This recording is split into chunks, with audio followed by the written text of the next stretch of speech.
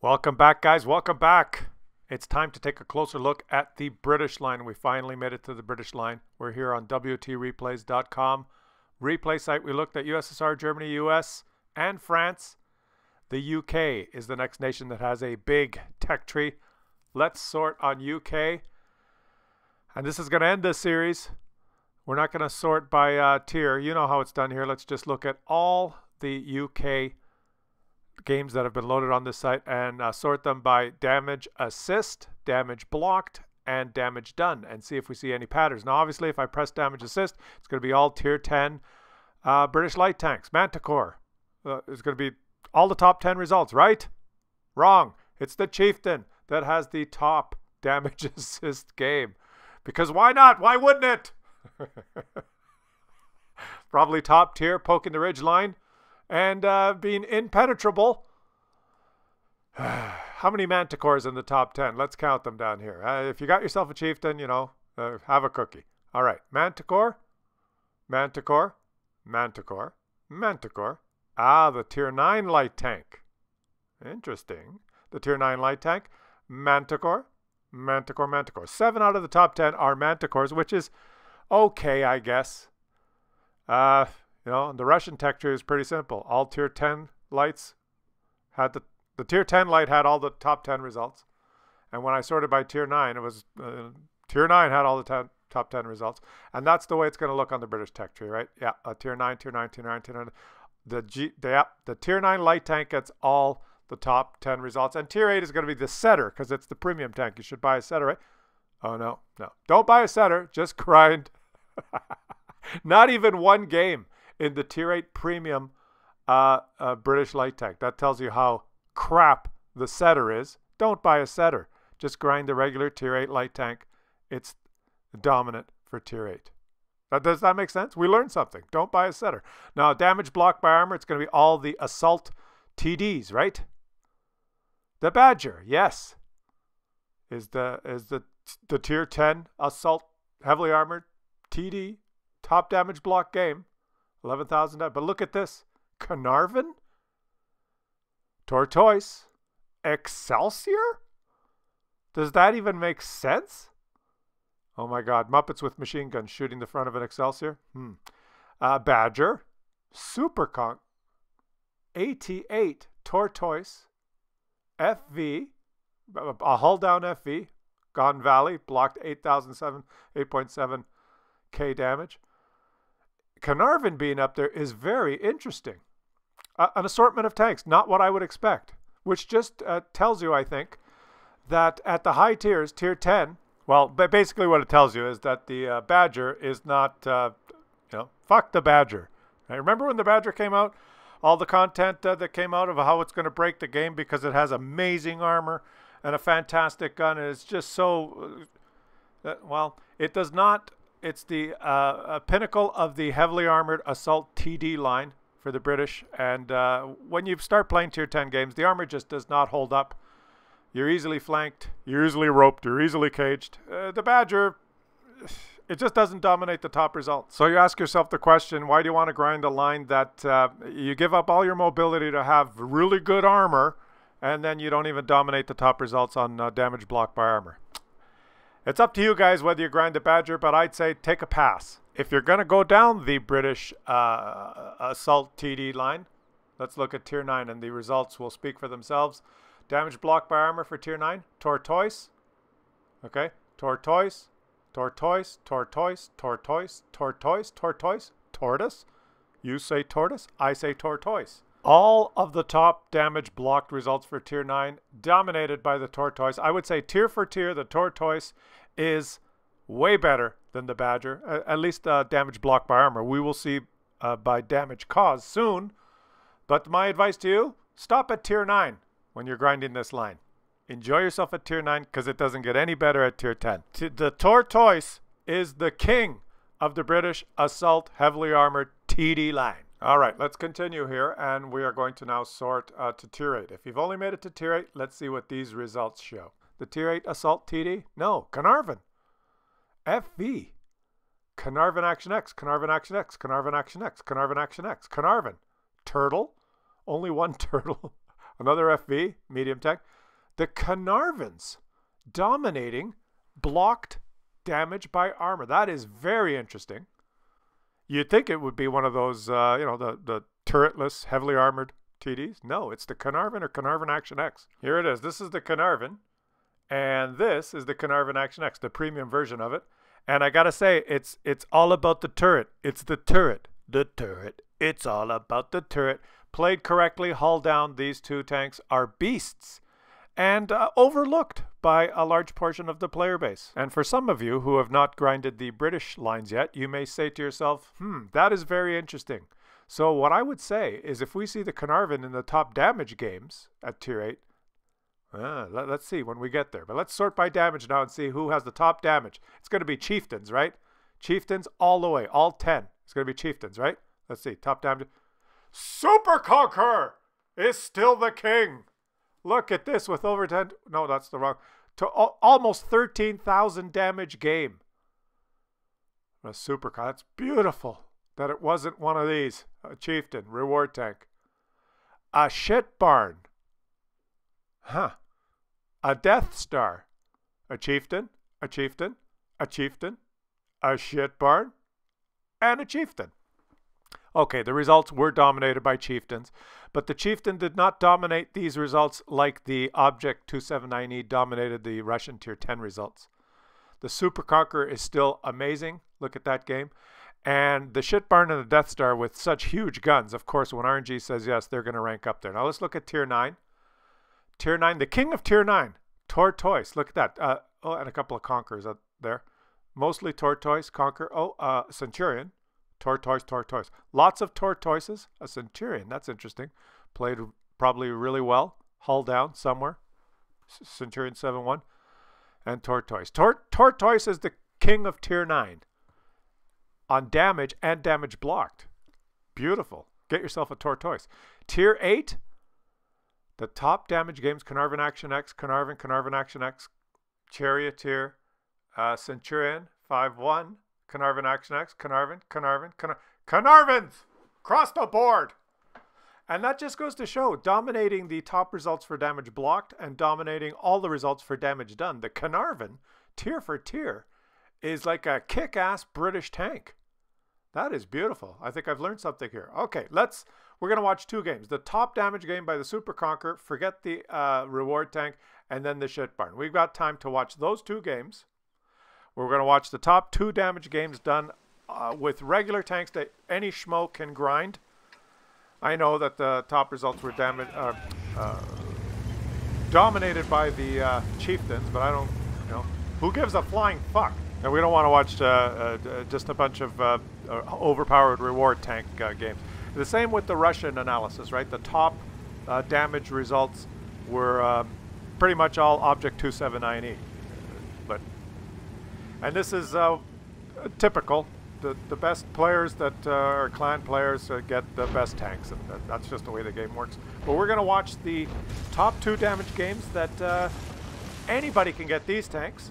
Denda 350 from the Pearl clan is playing his Super Conqueror. This is legitimately the top damage game done this patch by a British tank. We're going to just watch this beast in action.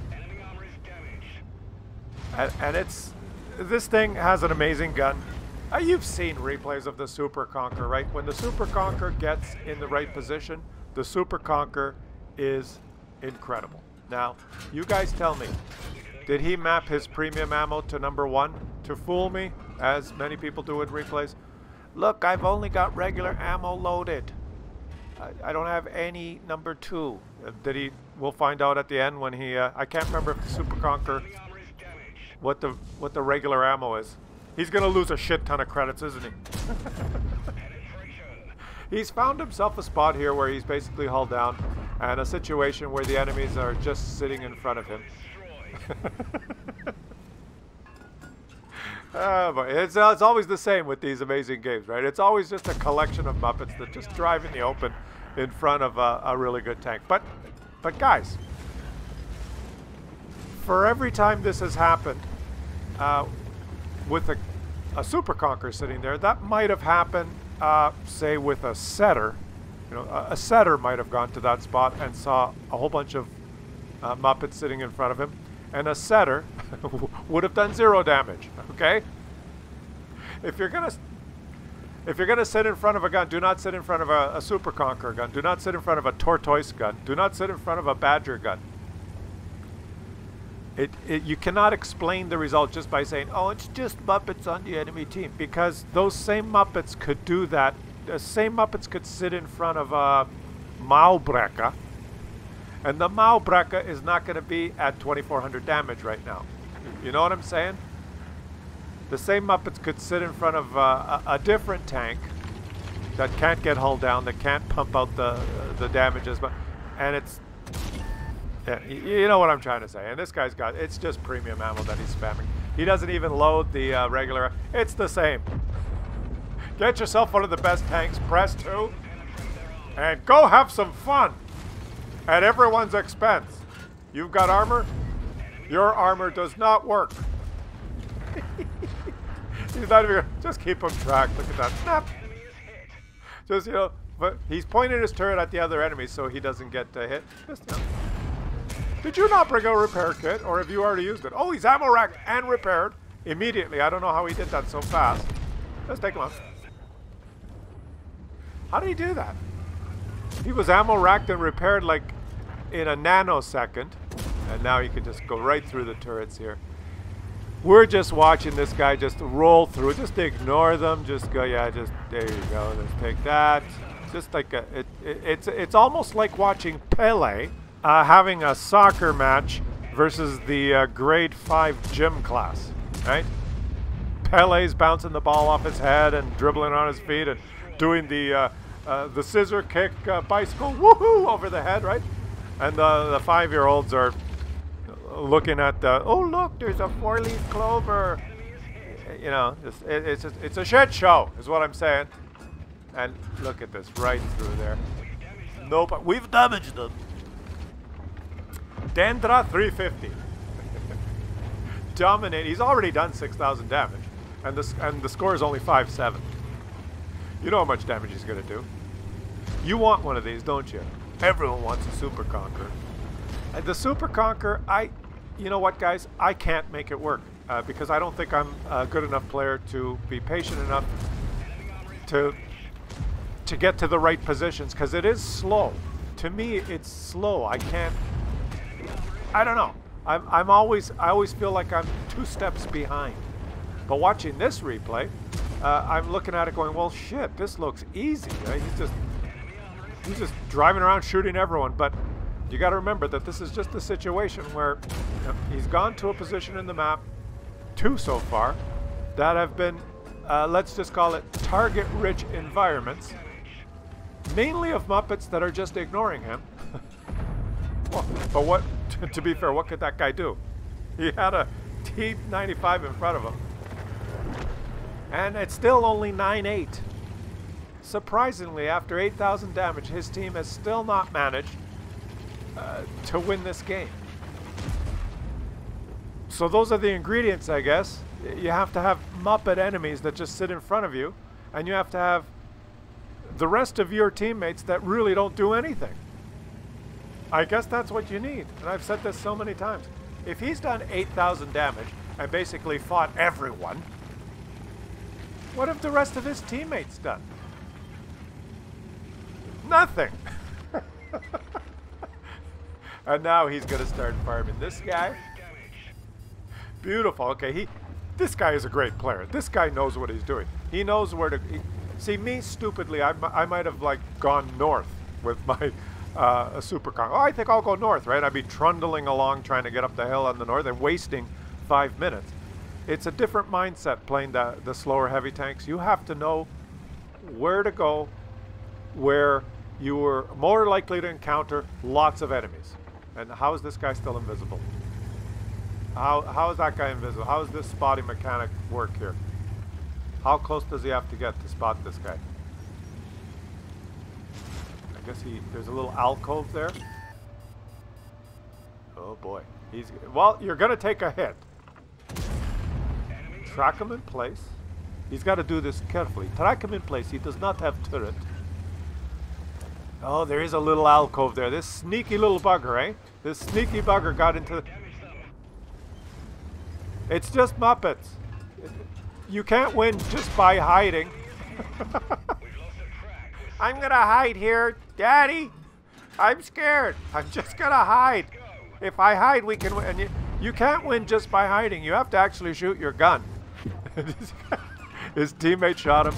He's got him. Well played, buddy. Well played. He took him out without taking any damage. See, this guy knows how to play a Super Conquer. This guy is giving us just a how-to. This is a how-to play the Super Conquer. Because I would have pulled out, oh, I'll angle my front like a Muppet, right? And, oh, I got really good armor. I'll angle it, and that guy would have just pressed 2 and shot through my front hull for 790. So, with these heavy tanks, it's a lot of it is about knowing where to go to be have a likely chance of encountering a target-rich environment, and also what you do while you're not shooting. Did you notice this guy when he was perma-tracked that Japanese super heavy? He would shoot the track wheel and then turn his turret to face the other enemies. Oh, he's been ammo racked now. Oh, it's an auto. It's one of those auto reloader. It's a standard B who only shot you twice. Why did he only shoot twice? Nobody knows why. What I was going to say is, did you notice how he did that? He would shoot the track wheel and then turn his turret to bounce the shots from the other guys, and then just as he was loaded again, shoot the track wheel again. If a not so good player would have been just blinders on, aimed at that track wheel, and then the enemies would be shooting the side of his turret and penning him. So this guy knows what to do, and it's a lesson for heavy tank drivers. It's what do you do while you're reloading is almost just as important as who you're shooting, so that you can bounce shots, so that your armor works. And that's especially true, for instance, for the German super heavies. You have to think about how you're angled while you're reloading. And obviously in the Super Conquer, when you have multiple targets, you got to think of where you're pointing your turret while you're reloading. And now he's facing, this guy's turned around. That's perfect. Shout out to this STRV who came to reset and didn't just give up. But now you're tracked. A tank with no turret it's really difficult to handle them, you see. Shoot the track them, and then just kill them. Calmly, don't panic, don't face hug him. And this poor STRV is going to take one last one up the ass. Tracked! I guess he didn't have a repair kit. I don't know. Or he gave up? I guess. I don't know. So what's it? Come on, there's still one enemy. It's a leopard. The leopard's got 5 kills. The game's not over yet. These guys, they got a lot of HP. I don't think the leopard can do it. The only way the leopard can win now is if he farms these guys and remains undetected. And I don't think there's a lot of positions on this map where he could do that. Let's see. I don't know if he won this game or not. I just know that he got the top damage.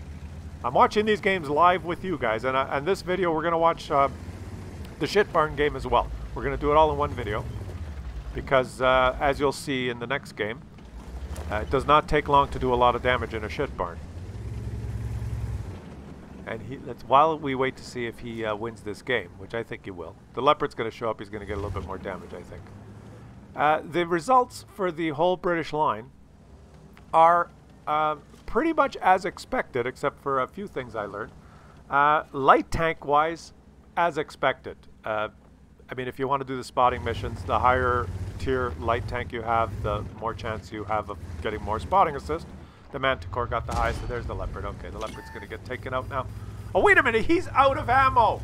He doesn't have any more ammo. I didn't even notice that. And he actually moved up there and blocked the shot for his teammate. Well done, my friend. Well done. He took a hit there to protect his teammate. Well done. Look at that. Amazing game. Beautiful. Beautiful, my friend. You lost a shit ton of credits. Because you spammed. You even mapped your premium ammo to #1. Okay, let's watch Sir Pulenciu. Sir Pulenciu in the shit barn. It's only going to take him about 6 minutes to do almost as much damage. Because he's got a big motherfucking gun. But anyways, getting back to the results. Okay, so the higher tier light tank you have, the more damage assist you can do if you're working on those damage assist missions. With one interesting thing that was not the case in any of the other tech trees we've looked at, the tier 8 premium light tank for Russia dominates the tier 8 results.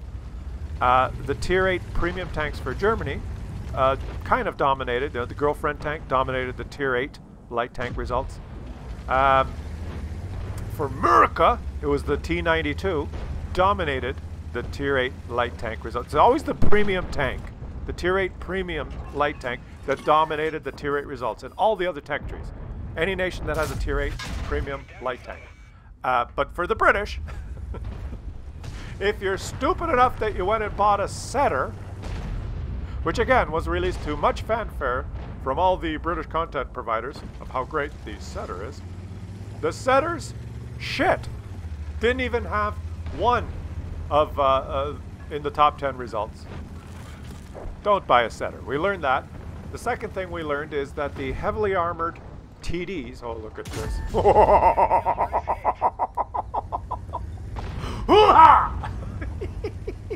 Say hello to my little friend. That always makes me laugh. The heavily armored British assault tank destroyers, the pinnacle of the line is the Tortoise. And I think most of you knew that. The Tortoise, tier for tier, is better than the Badger. The Badger is just disappointing. It's too slow. And the armor doesn't hold up. Everyone presses 2 and they pen you from the front. It's very frustrating. We learned that. I think everyone knew that. Now, the one thing I learned, and I'm going to actually, because I have not played the Carnarvon, or the Carnarvon Action X, really. And I was, to my surprise, many of you may have known this, but I didn't, that the Carnarvon and the Carnarvon Action X has dominated the results, both on damage blocked by armor and damage done. And take that, say hello.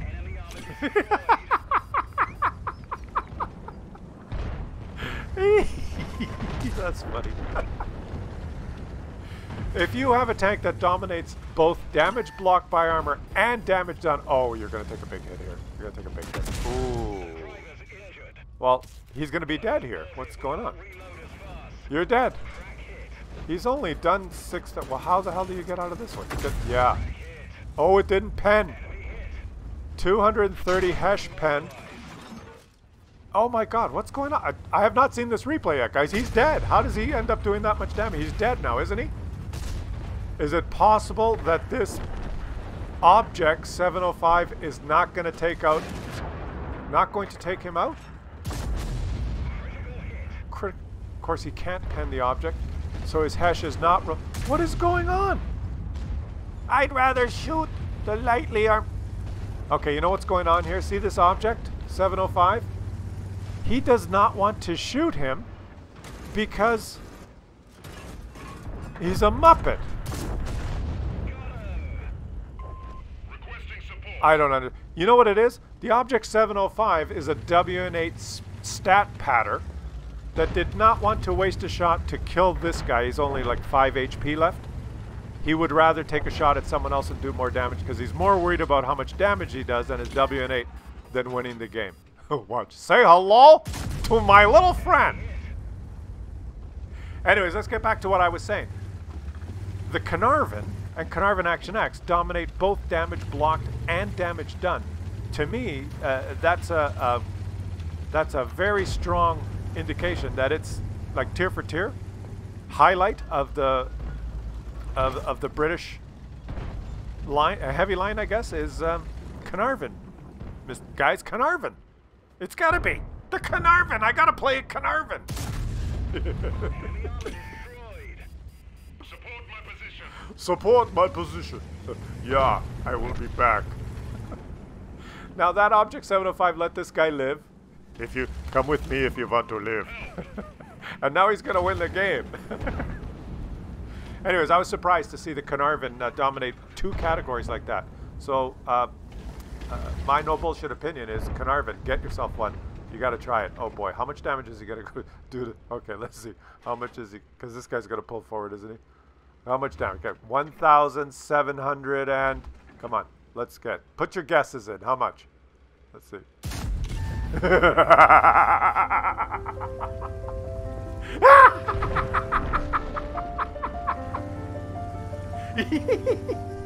1,794. Okay, calm down, Claus. The music's playing. It's time to relax. The series is over, guys. We had too much fun. You having too much fun. You making too much money.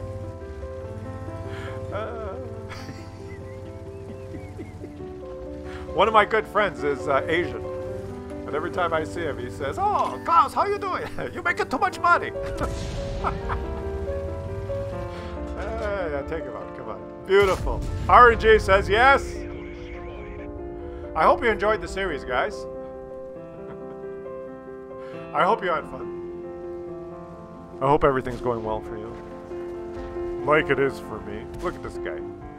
I lost a fortune. That's the other thing we've learned, is that every single top game, except for one that we witnessed, was a credit loss. Because let's face it, only 5% of the shots fired in this game are premium shells. But don't stop watching it. We're gonna finally figure out, you know, the outro that I faded out every time. We're gonna watch it to its entirety today. You'll finally see what happened. This little guy here. These two guys are on the same team. This T-54 lightweight is really upset with his teammate. Whee! Enjoy your day, guys. I hope you have a good one.